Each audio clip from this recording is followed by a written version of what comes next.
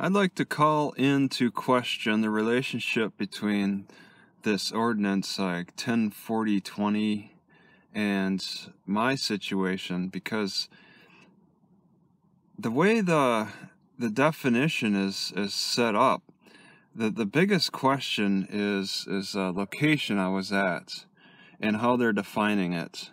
All right, you said you can't fix any car unless if it's for an emergency on the street, and then they define what the street is, and it's got a theme to it. Okay, the whole ordinance has a theme in that it's targeting car dealers and anything related to the whole car dealer realm, business, the whole car dealer business.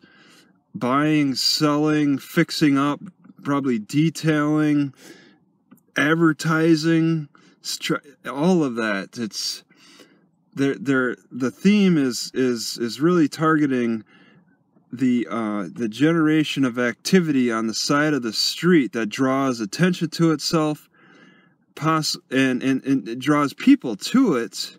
Okay, which would draw a crowd to the side of the street, which is not safe.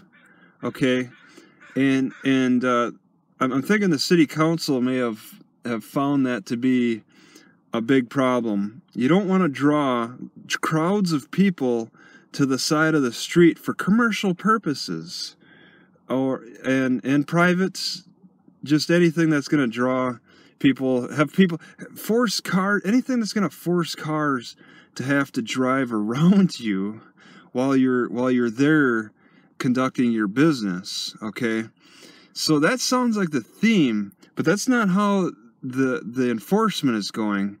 And I look a little deeper into it with the definition of street. Okay, I didn't notice it at first. This isn't something common people read.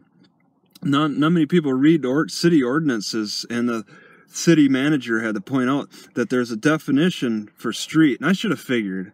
But there's the ordinance section, and then there's the definitions section. And you got to be careful, because some of the words that are in the ordinance might have their own definition made up by the lawmakers. You know, not every word is just something you look up in the dictionary. The lawmakers actually decide to define the words for themselves, for their own purposes. Okay, and it's something you have to be aware of. All right, just an ordinary word like street, you wouldn't expect it to have the ordinance definition of it. You just expect it to be a street, but that's not the case. So you look in the definition section, there's street, and they're saying a theme again, which seems to be on the side of the road, anything that has to do with going from point A to point B, traveling, and all of that, bridges and dams and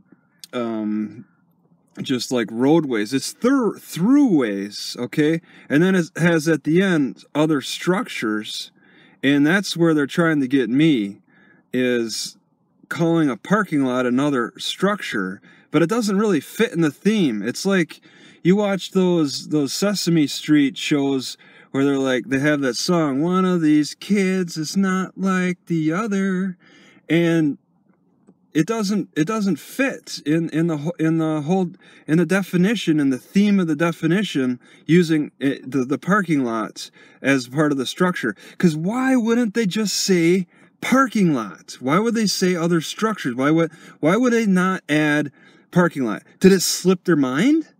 I think that's unlikely. These are lawmakers. It's not just one person writing it. It's several of them. And parking lot is probably used in the ordinance somewhere else.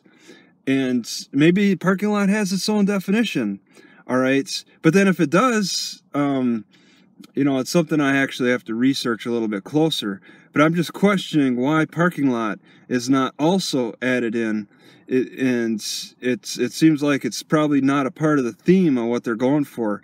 But the cops figure that's good enough. Anything that has pavement on it is good enough. And cops, in my personal history, have had problems defining the law.